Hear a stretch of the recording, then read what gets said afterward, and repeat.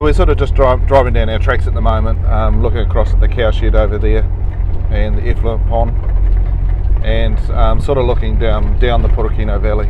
It was basically logged by the cleavers, and it was only about 50 years ago that this part of the farm got converted over as they logged the trees out of it.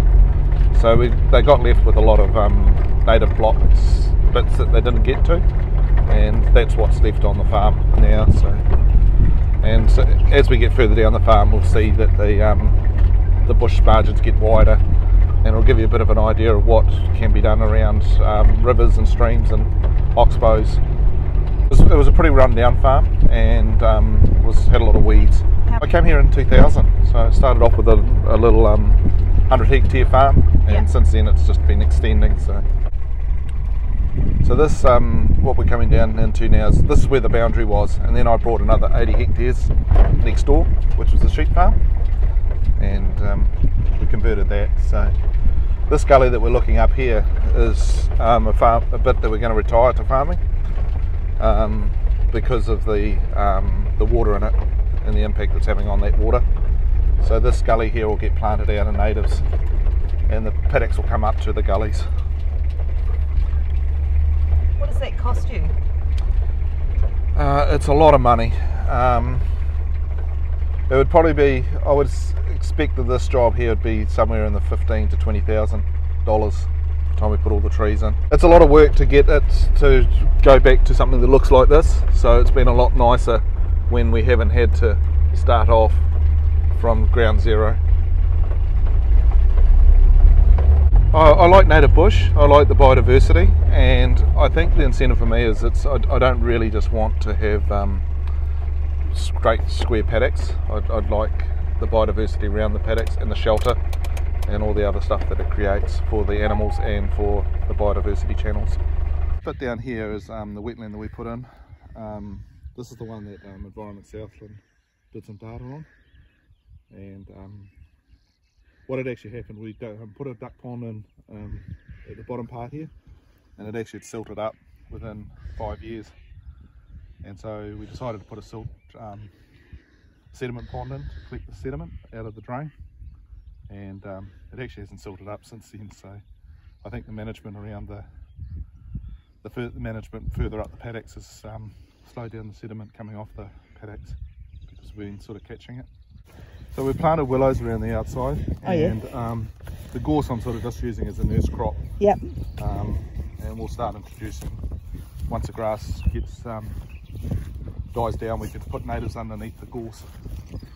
One of the other things that we noticed was the tracks were running a lot of effluent into areas that we didn't want them.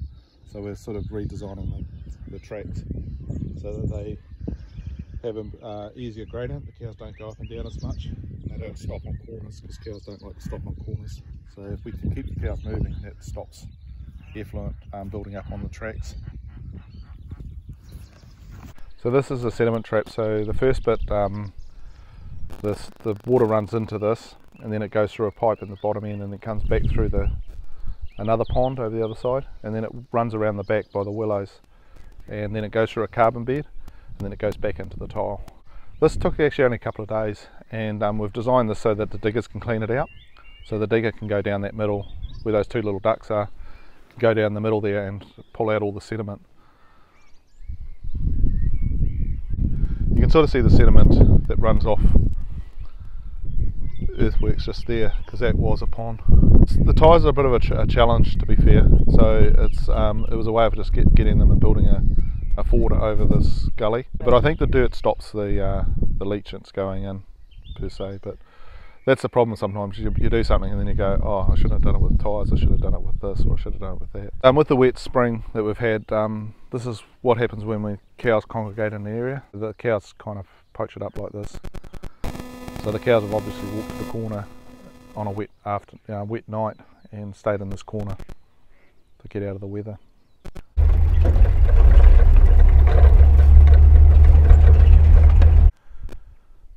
So this would have happened in about 2016, and we've planted a few trees here. These ones here would be about 5 or 6 years old now. But we're just building pockets up, and then we'll join the pockets up. So, and we're using the gorse as a sort of a crop to kill the grass really. It's anything that's slowing the water down across the landscape is going to help with nutrients being taken up from it. When it disappears, when it goes through too quickly, we've got no chance of slowing anything down or stopping anything. So the attitude I've taken is just more, if we can slow it down through the landscape, even if it's 1 or 2 days, that helps with the process of sediment dropping out of the water.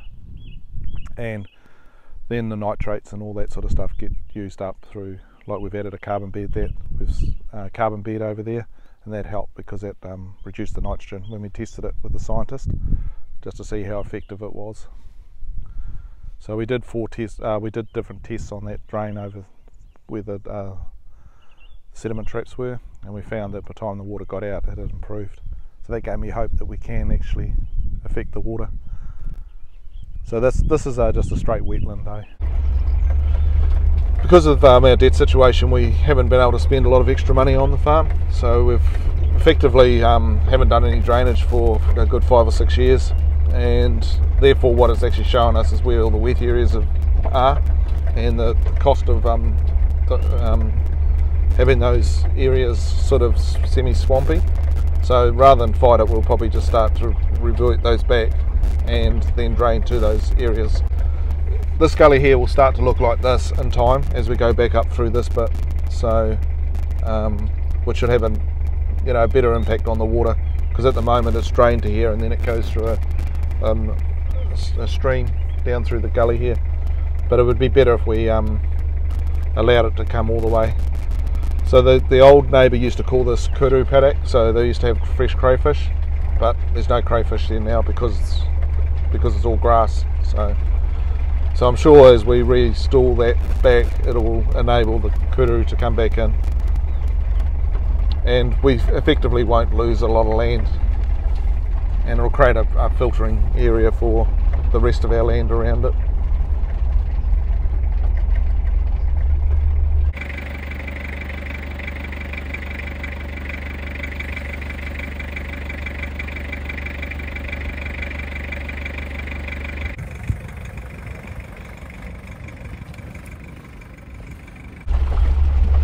So this one here is a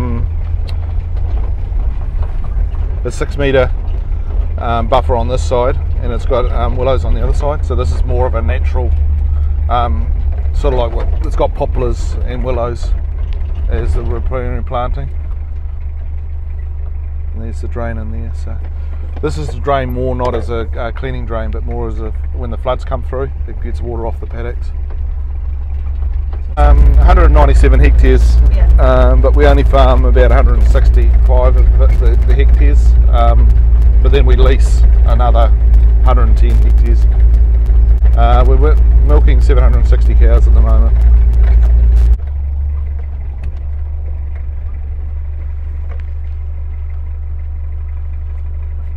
And it's sort of named Pora for the eel trap, and the kino I think is the goodness of the water.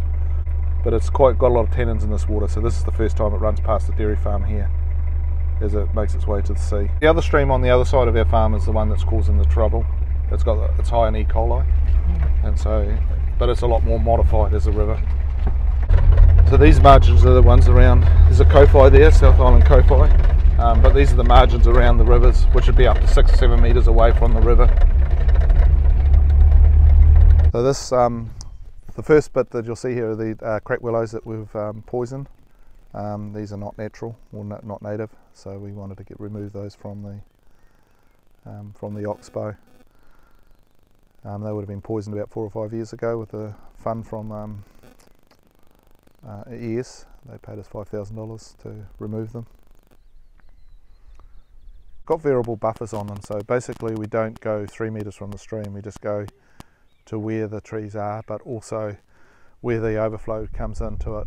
So if there's overflow from the land, we'll tend to extend the buffer out so that it has more time for the water and the sediment to drop out or be used up. An oxbow is where the old river used to run through, and it returns to another part in the river and it leaves this sort of a semi-wetland. So this dries out in the summer, and yeah, this is what we would normally drain, and you know, reclaim for farming. But this one stayed here because of the decisions not to do it. The creek willows are the things you can see starting to fall down there now. They're starting to break up, so we've got a little bit of regrowth which we'll have to respray. But yeah, just the sound down here, it just refreshes you when you're not, when the busyness of life is just rushing you by. You know, you'll come here and, you know, 5 or 10 minutes is just all you need, and it just, yeah, gives you perspective again. The farm actually doesn't define me. I'm David, and you know, I enjoy farming and I'm part of the land, but it's not what defines me. We have a responsibility to do the best that we can with what we know, and I'm just grateful because my grandparents, great-grandparents were developers. But I don't know what sowed something. There's some seed in there that got sown at school probably when I realised that we just can't keep doing this. And my life journey has been about respecting the water that's in, and respecting the land that we live on, and the air that we breathe, and the water that we drink. It's not unlimited. It's not something that we can abuse. It has to be nurtured. The Regional Forum, it was just an extension of what I was doing. I was excited about being involved with the process and learning about the processes. I've observed other engagements across the New Zealand, and yeah, I very much want to be a part of the one down here. The journey of collaborating and talking through your values, and then listening to other people's values, and then enabling something more beautiful to come from that. And I like the fact that it, of the makeup of the group, it wasn't voted in. It was you know, and you weren't representing anything. You were representing a community view.